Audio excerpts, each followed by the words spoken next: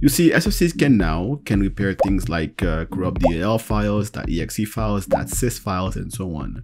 Now, it's important to remember that SFC Scannow cannot repair your photos, your videos, and so on, but only protected system files. Alright, now for the fun part. To run the SFC Scannow command, right-click the Start button and then select Terminal with admin privileges. And before running this command, the SFC Scannow command, Microsoft recommends that you run the DISM tool first. The reason is because SFC Scannow gets the correct versions of files from the component store. So if it's broken or has corrupt files itself, then SFC Scannow would not work properly. Alright, so if the component store is in fact broken, use this command to fix it, the RestoreHealth command. This command will use Windows Update to fix the file corruptions in the component store by using the correct files from Microsoft Internet servers.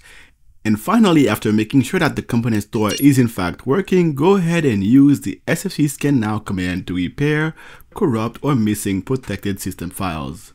But while the SFC Scannow tool is useful, there are many other tools to fix your PC. So definitely be flexible as to which tools you use. For more videos like this, subscribe and thanks for watching.